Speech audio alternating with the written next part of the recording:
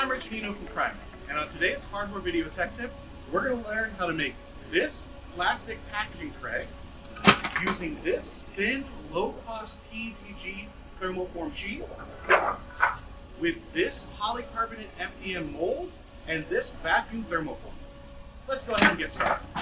While we have many FDM printers that are capable of printing prototype thermoform molds using ABS or ASA, the Fortis 450 is the best option out there. We love using the Fortis 450 for thermoform molds because of the polycarbonate material. Polycarbonate can get up to the temperatures that we need to run at consistently, over 200 degrees Fahrenheit, and doesn't flinch at those stresses. It's incredibly rigid, so it's not going to warp on us at all. It'll just stay nice and flat on the bed of the thermoformer. And it can print at 7 and even 5 thou layer heights. The reason that's important is because the smoother the overall part that we're molding off of, the smoother the pulled sheet will end up being.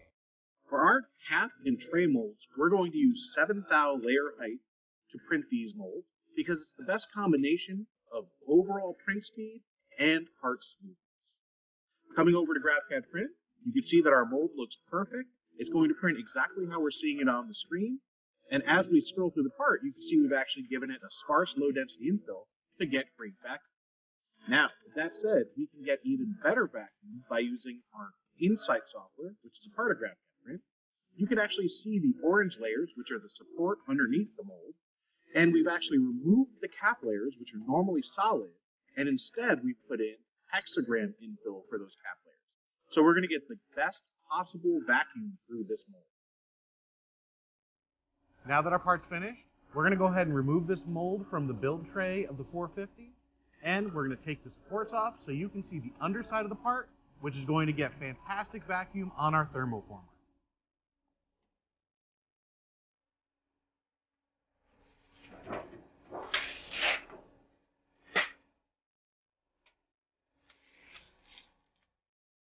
Just looking from the underside of this model, you can see that the mold is nearly translucent because of how hollow it is.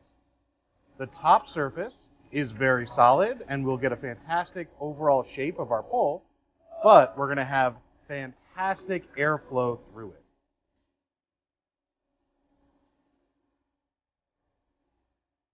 We're just going to use a little bit of mold release on this mold to make sure that the plastic sheet releases nicely from the mold itself. I had it happen in some of our test runs where if the draft angles aren't great or the part is too tall, sometimes the thermoform sheet has a hard time releasing, so we just want to make that process as easy as possible. So next, I go ahead and put this thermoform sheet into the machine, and once it hits temperature, we're going to raise that up, and then we're going to slide our polycarbonate thermoform mold into the system itself. You can see that a bubble is starting to form. What's happening is that the sheet itself is starting to get so hot that it is melting. It is a thermoplastic material, and once it gets to a certain point, we're okay to turn the heat off, lower that plastic sheet over our mold, and turn on the vacuum.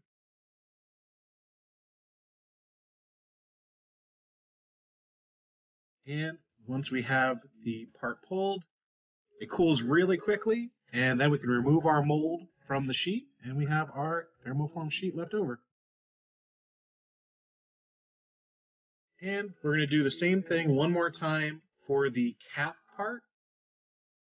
This cap part will protect our tray of demo parts from getting damaged in shipment, and it also has a feature to allow our parts to sit nicely when on display.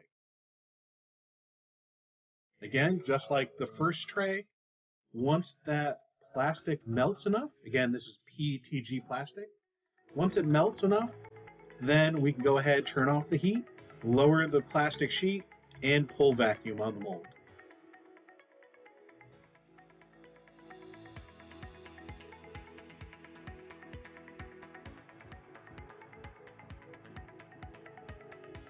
And there we have it. We have our pulled plastic sheet ready to go.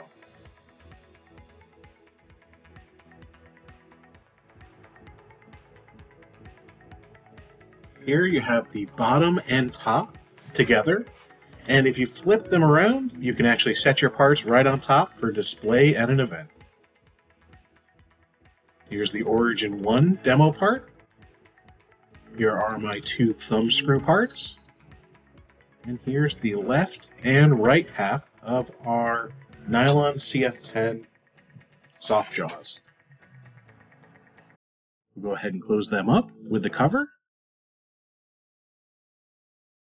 And now, if I take this box out and place the parts in there, you can see they will fit very nice and snug and be safe for transportation purposes. There we go, closed up, nice and safe. And there you have it. We've used our Stratasys Fortis 450 printer to print polycarbonate molds, which we've thermoformed into beautiful packaging for our Origin 1 demo part kit. I hope you found this informative, and I also hope that you found this to be an inspiration to print incredible parts in the future. Thanks for joining us.